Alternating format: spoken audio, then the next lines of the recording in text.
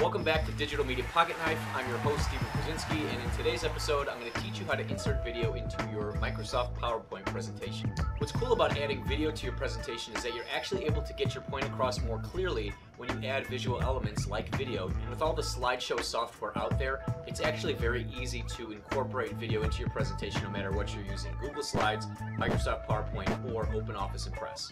Now, before we dive into this, I want to let you know that in the description below, I'm going to give you a link to a checklist. The checklist is going to be there for you to use so that anytime you want to add video to your presentation, you just follow the steps on the checklist, check it off as you go. You're going to have the best presentation in the group because you're adding video. Alright, now without further ado, let's dive into it. Once you have your PowerPoint presentation open, you want to go and select the slide that you want to put the video on. In my example here, I'm going to actually put the video on its own separate slide between slide 1 and slide 3. So I'm going to select slide 1. On the Home tab here, I'm going to select the new slide icon. That's going to automatically put the slide below slide 1, which was the slide I had selected. I want to get rid of everything here on the canvas, so I'm starting with a blank slide. Now, to insert a video, up top here next to Home, I'm going to click on Insert, and then underneath Media, or in Media, I'm going to click the Video button and choose a video that's on my PC. I can choose to upload a video or use a video in my presentation that's found on the internet already, so from YouTube or Vimeo, something like that. But in this example, I'm going to choose a video that's on my computer. I want to choose a video that has a short duration for this example. Let me see if I can choose my details. Video. These are all video files, none of them very short except for this one. So this is a trip from Italy. And what I was doing was I was filming outside of the plane, I was filming inside of the plane just to kind of show or remember how far we were coming. What this screen actually showed in the video was the logo of the airline, but then it also showed a map of where we were currently in the world, flying above which ocean. Very cool. So I wanted to record that. So once I do the insert video, find the video on my PC, and then click insert, the video is put into the presentation. It's put onto that slide. I can resize this video however I want. If I choose the node at the corner of the video actually keeps the proportions. It's nice if I select the node on either of the sides of the video. It really constrains the proportions and it distorts the video. You don't want to do that. I can stretch it, this doesn't look good, or make it really compact. I'm going to Control Z that. So choose the corner node anytime you want to resize to keep the proportions.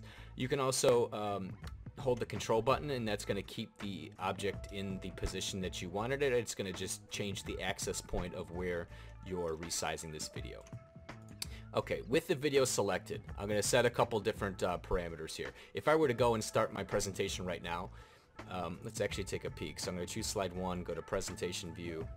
I have transition set up here, so the transition is a crossfade between the slides. I've got slide 1, slide 2 is the video, and slide 3. So if I hit the mouse button and go from slide 1 to slide 2, nothing happens to the video, and that's kind of weird. It just stays there as a picture. It doesn't look like it's a video at all.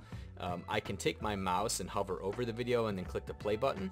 Sometimes, though, you may want the video to play automatically. So this will do the trick, and I have to keep in mind that in the editing mode I had the volume deselected, so I'm going to put it back on so the volume isn't muted. That's great. So at the end of the video does nothing. It just stays there. I have to actually hit the mouse button or the keyboard button again to advance to the next slide. We do see that it kept the transition, so that was cool. I'm going to choose the slide that has a video on it. I'm going to set a couple different parameters with this video. So choose the video. Up top here, you're going to see some options appear: format and playback. This is specifically for video. These are video tools. I'm going to select playback, make sure the video is selected, and then underneath or under video options, there's a start drop-down menu that says, by default, it says in-click sequence. What you want to choose is automatically, and what that's telling PowerPoint is that when you get to that point in the slide, you want the video to play automatically for you. You don't want to have to choose any mouse buttons or play buttons or anything of that sort. You want the software to do the work for you. I'm going to go back to slide 1, start the presentation, go to slide 2. Video starts playing automatically, as we can see. We're going to let this video play the whole way through so I can show you what happens at the end of the video. Nothing. Nothing. I can go back and scroll through the video again, I can play it again, or I can hit the mouse button and advance to slide 3. What I actually want to have happen is I want the slide to automatically play the video and then automatically transition to slide 3.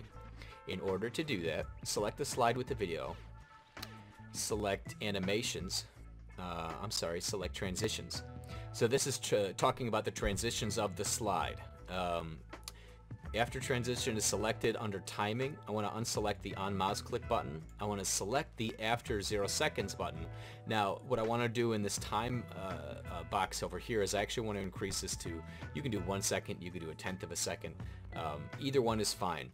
But what this is going to say is after the video is done playing and after 1 second after the video is done playing, transition to slide 3. We're going to start the presentation over. We're going to go to presentation view, slide 1, go to slide 2, let the video play. It was a fun trip. I need to go back.